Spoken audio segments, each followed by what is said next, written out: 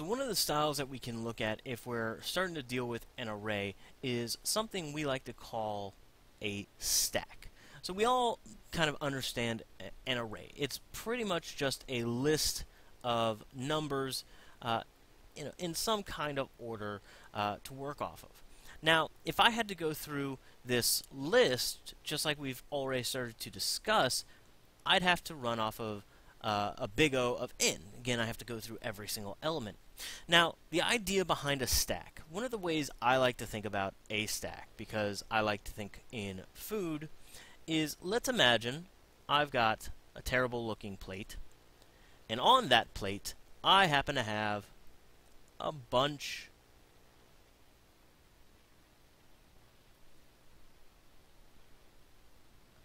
of pancakes.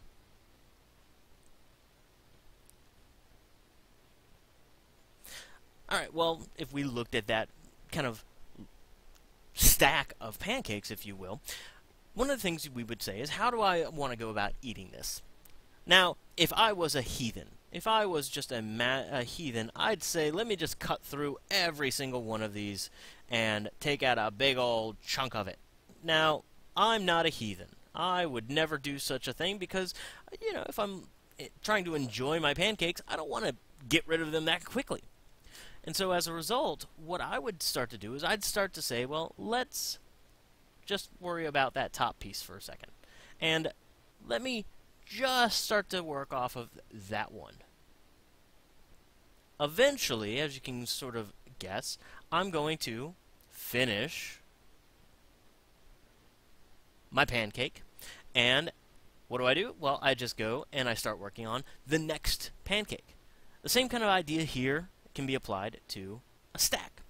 So a stack has a few different sort of, we would call them operations.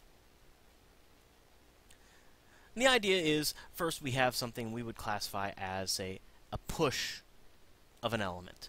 The idea here is that if I had, say, this stack over here, let me sort of increase my size a little bit, and let's get rid of you right here.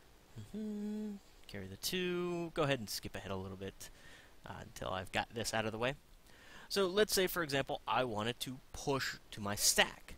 Well, the easy way that this would work is that I would pretty much say push, in our case, let's say push 6.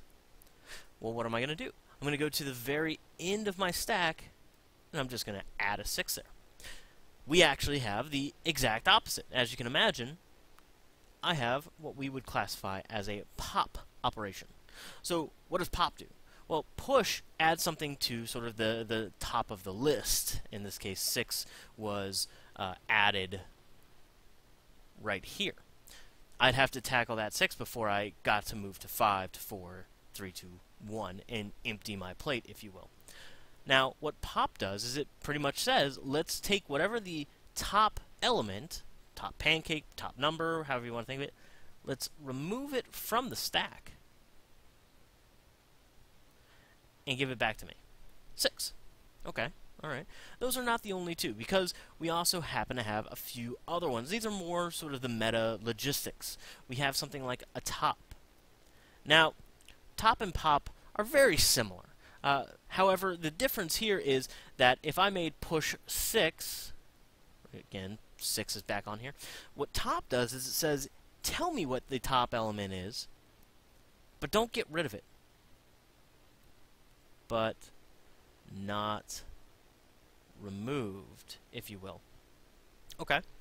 Well, the same kind of concepts can come in. Maybe instead of just knowing the top element, I might want to know the size. Well, in this case, we happen to get a 6 again because I'm using numbers. But it just tells me, again, 1, 2, 3, 4, 5, 6. All right. Now, finally, we have a simple one. Is empty. Empty.